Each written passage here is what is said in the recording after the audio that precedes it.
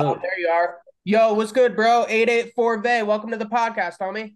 Thank you. Yeah, no doubt. I like the background too. I love what you got on the wall. Appreciate it.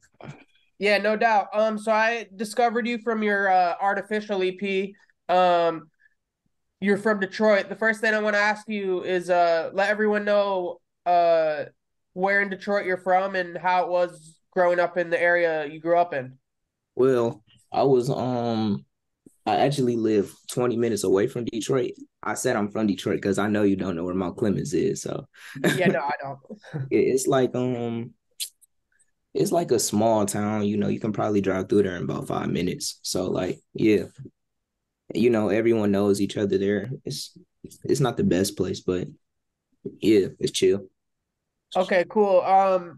So when you started growing up, right, in your household, what kind of music was being played like around you as a young kid, like when it was out of your control, and then like maybe middle school, high school, like then what were you listening to on your own? Um, Let me see. So around my mom when I was little, I was listening to a lot of like old school pop and like R&B, like Michael Jackson, New Edition, Fantasia, stuff like that. And then like my dad, he used to make CDs. So I would hear like a lot of like he was always up to date with the new stuff. So like early 2000 stuff like Wiz Khalifa, E40, Big Sean, stuff like that, Kanye.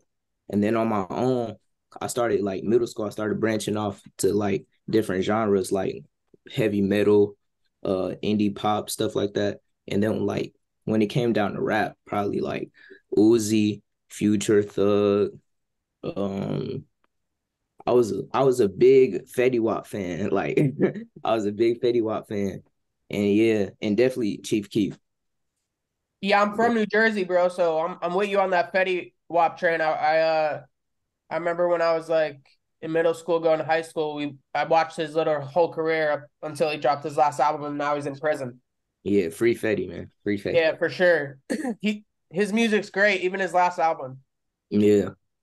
So, how old were you when you first had the idea? You're like, okay, like obviously I like music. When was how old were you when you were like, okay, I want to start creating? It was probably about like probably sixth grade, seventh grade. I met my friend Ed A Phobia. I met him in sixth grade and he was freestyling to like some females and stuff. And I was jealous on like some little kid shit. I was jealous. So I was like, yeah, I can freestyle too. I couldn't freestyle though. So so yeah, I just started making music with him. So yeah. So, you go from freestyling with him, right? How long is it until you start dropping music online? Because there's a big difference between, fucking around with your friends, Yeah. freestyling for girls or in school and shit, and then because once you put your shit online, anyone could say anything they want about your music. Um I think well, at first I was just hopping on his songs and he would drop them. But I started like probably a year after that, I started like dropping seriously on SoundCloud. But then I took like a long break and then I just started dropping music again like last year. Yeah, I mean you've been pretty busy this year. You have your artificial EP. That's how I discovered you. That shit was dope. I really love that. Every song was good. There's no skips on that, and I'll vouch for that.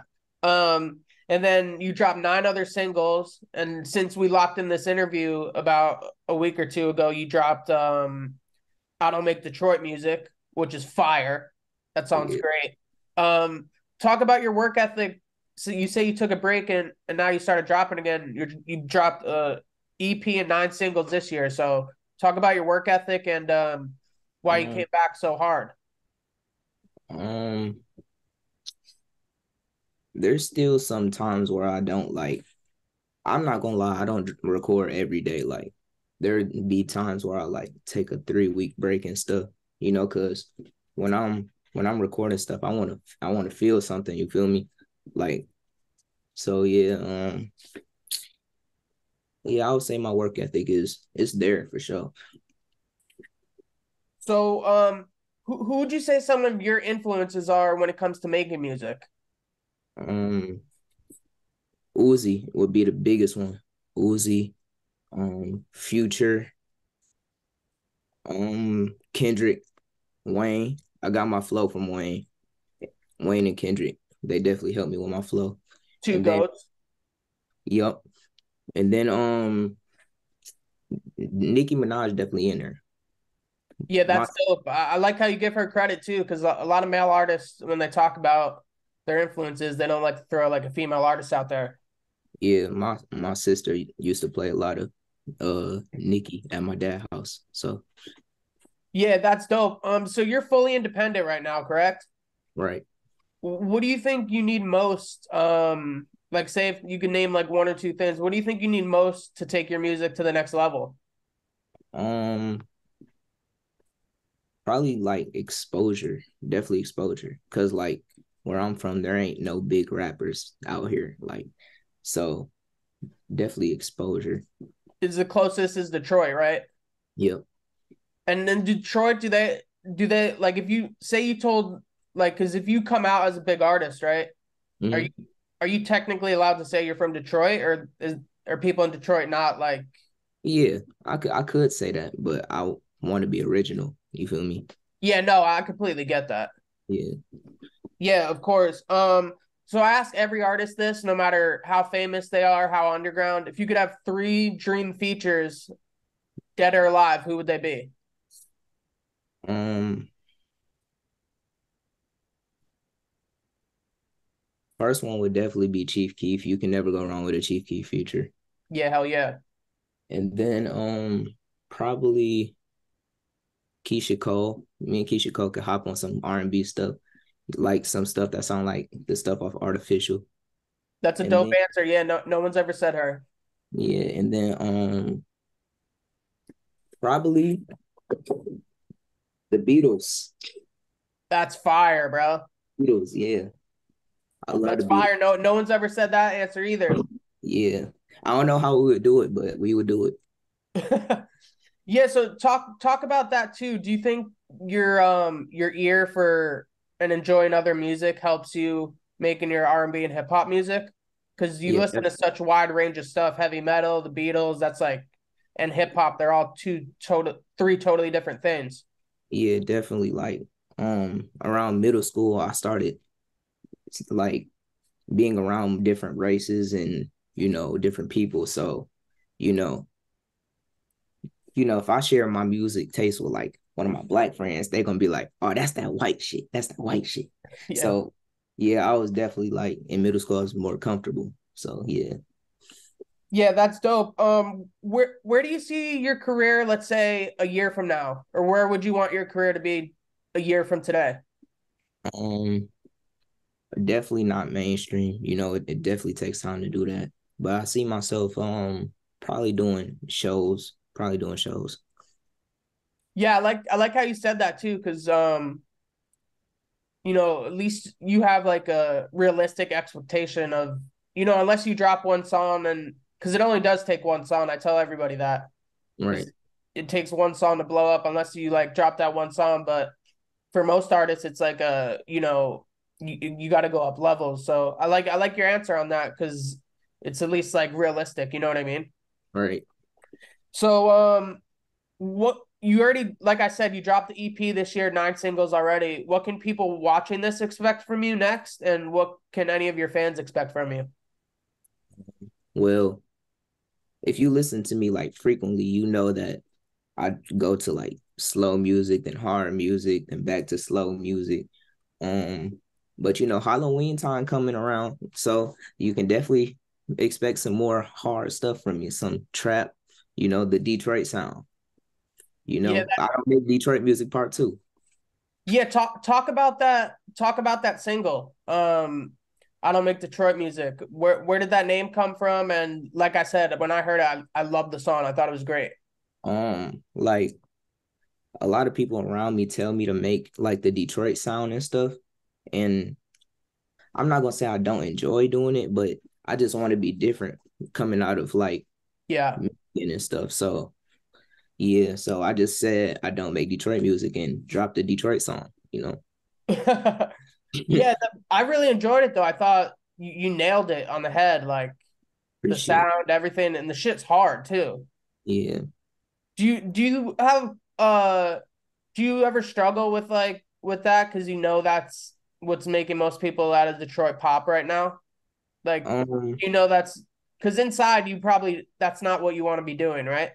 yeah, but it really comes natural because like hanging around my brothers growing up, like that's all I heard was Detroit stuff. So I definitely know how to ride on that type of flow and stuff. So yeah, it comes natural. It's just like I wouldn't do it like long term. Yeah, I think that's dope too. Like it comes natural to you because even if you're say that song popped, right? Right, At least other people could enjoy that song and then they could go check out your other shit and be like, wow, this kid's super talented. Like he right. has all sorts of different kind of music. Yeah, I feel it. Yeah, so how did the 884 come? Explain that. I really just took it from my friend Phobia. I really just took it from him. Um, Do you know where but that came from him? he tells me it just came like spiritually for real. That's And then awesome though. but when I put my name on it, then I started seeing 884. It's like I saw 884 on a little fortune cookie. I saw 884 on like on my Instagram reels, like the views. I saw 884. So like yeah, it just started The happening. fortune cookie's crazy. Yeah, I know. I know. Because And then my brother played it on the lottery too. I don't know if he won it, but he played it on the lottery. Yeah. that's dope, bro. Yeah, before we get out of here, if there's anything else you want to say, and also if you could just let everybody know where to find your music, and if you want to just spell out like your social media and your artist name. Um, every social media I'm under 884 Vay. And then on Snapchat I'm Vay.884. And all I gotta say for real is keep spreading the love, man, because it's a small world. We all we got is each other. So Yeah, that's true. I agree with you too. And for anyone that's watching this, it's 884 VAY. yep. Perfect. And yeah, I just want to thank you for coming on, bro. Thanks I for really, having me. really, yeah, of course, I really enjoyed your music, and I think you're super talented. And I think if the right person sees this and gets a hold of your music, they'll see that too. Yep. They definitely will. Definitely will. I appreciate that, bro. Stay safe. I wish you all the best, and I'll be dropping this on Friday, and we'll start your promotion and everything, and I'll put your songs on the playlist. And if there's anything else you need from us, uh, I tell every underground artist this, and I mean that. Like once you're on the show, bro, we're locked in. So like even in the future, if you drop something, you're like, and you send it to me, you're like, yo, can you post this up? Like we don't charge nothing. So All right. I really appreciate that. yeah, of course, bro.